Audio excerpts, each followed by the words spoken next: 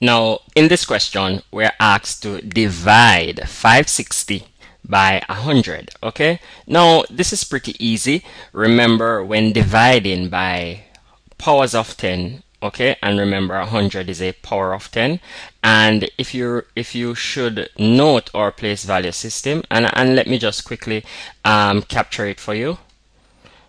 Yes, so if you're wondering what I meant by power of 10, here we have our place value system, and here we have in the hundreds column I have 100, and 100 is the same as 10 to the 2. Okay, so dividing by 100 is powers of 10. Dividing by 10 is also a power of 10. 1,000 is also a power of 10. 10,000, 100,000, a million, all those numbers are powers of 10. That's what we mean, because we are in the base 10 system of numeration.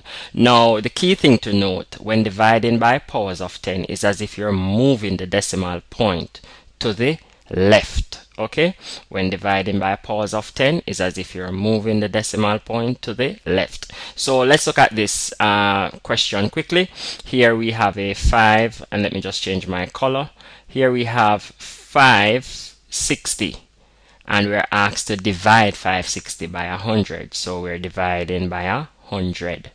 All right, now this is a whole number, 560. So if we have a whole number, then the decimal point would really be at the end of the number. All right, because if you notice, if I should write, and I'm gonna write it, if this is 560, and if you make a quick connection, right, the 0 would be in the units column because it's to the far right. Okay, when you don't see a decimal point in the number, the last digit here must be in the units column, and the 6 would be in the tens column, and the 5 would be in the hundreds column. Now I have a 560 here. Let me just change my color again. I have a 560.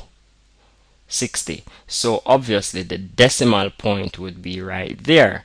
Now when dividing by powers of 10 is as if you're moving to the left. Okay, it's as if you're moving the point to the left. The point is not really moving, but that's just a general concept. All right, so you're going to count how many zeros that you are dividing by here. I'm dividing by 100, and in 100 I have how many zeros? I have 2 zeros. Okay, so I have 2 zeros in 100, so that's the amount of time I'm gonna hop or jump. Okay, so here now I'm going to jump 2 times since 100 has 2 zeros, so I'm going to hop 1, 2. So now the point has changed places, and we have hopped twice to our left.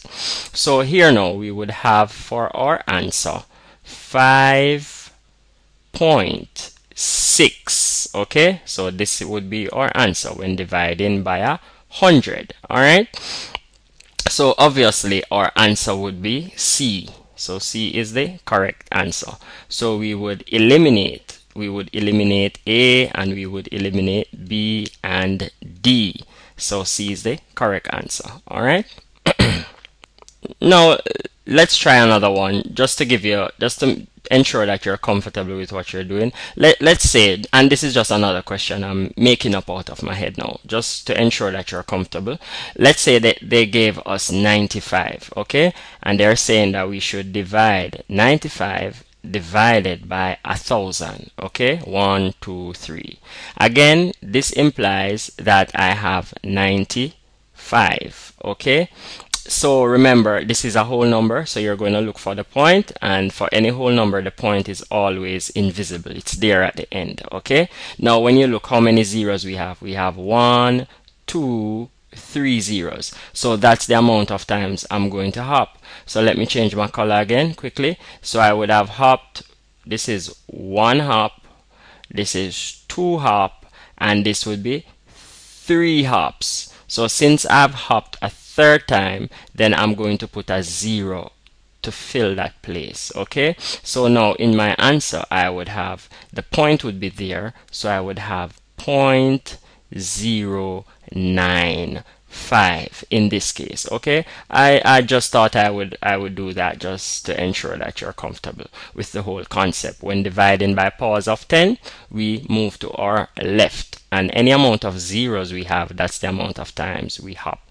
All right, feel free to leave a comment or a question if you're not clear, and we'll get back to you as soon as possible. Bye bye.